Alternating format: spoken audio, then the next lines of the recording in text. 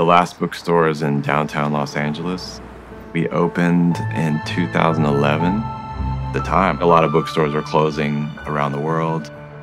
The name, The Last Bookstore. I just wanted to be there at the end. The store is about 20,000 square feet.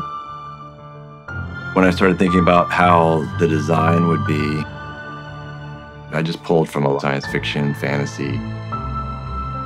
I really wanted people, when they came here, to be taken out of their ordinary lives.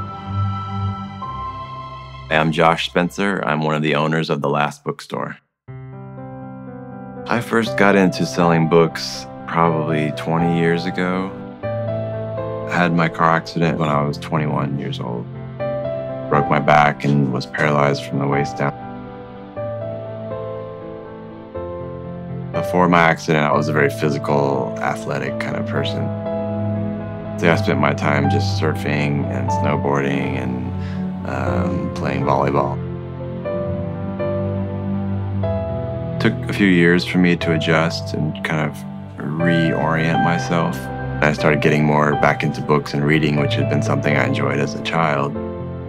When I got out of college, I couldn't find a job. My grandmother gave me a large collection of cookbooks, maybe a couple hundred, and they sold very quickly. Then I just sold books online for another 10 years. And then I met my wife, and we started The Last Bookstore together. This building was a bank 100 years ago. The landlord of this particular building is from Taiwan, and he gave us a really good deal because he really liked the idea that I had. As you come through the entrance, you'll see a large mammoth head. The Last Bookstore kind of ties in with that theme. It's something that's sort of extinct. On your left, you'll see the rare book and art book. We have a mural hand-drawn by pencil. There's our cash counter is old books stacked all around the counter. There's an old bank vault. And we keep old antique books in there. We also have a mural along the wall that's all paperback books that are hanging on wires. Upstairs is more like a maze. Tried to make aisles that zigzagged around and little pockets where people could get stuck in. People could really get lost up there and really explore and feel like they were alone at times. We've created artworks that were made out of paper and books. There's a very Harry Potter bookcase with books coming out of it, and there's an old vintage typewriter, pages flying through the air. We have our famous tunnel made of books. It's just a real eye-catching visual thing, the fun photo spot. We probably have somewhere around 300,000 or 400,000 books in here right now. 20% of our books are new and then 80% used. We also have probably 50,000 vinyl records or more. A lot of people sell books to us, and then we also get a lot of donations, pick up whole houses full of books, maybe 5,000 books a week.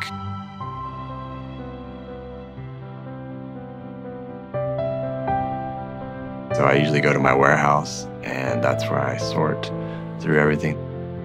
You know, kind of curating what's going to go into the store. That to me is the most fun part of. I can work for 12 or 15 hours, just not even getting tired. We have about 60 or 65 employees. It's so crowded in here on the weekends. There may be 2,000 or 3,000 people in the store at one time. Since it's Los Angeles, we get every type of person here. People from other countries, from China or Japan, people from Beverly Hills, homeless people from down the street. People are still very loyal to the physical book.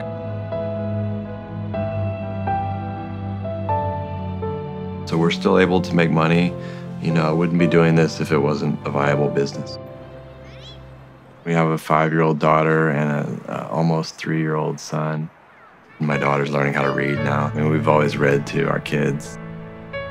She just read her first book completely from front to back. Maybe even she'll go into the bookstore business someday, who knows? Whatever she's going to choose to do is fine, but hopefully reading is a part of her life.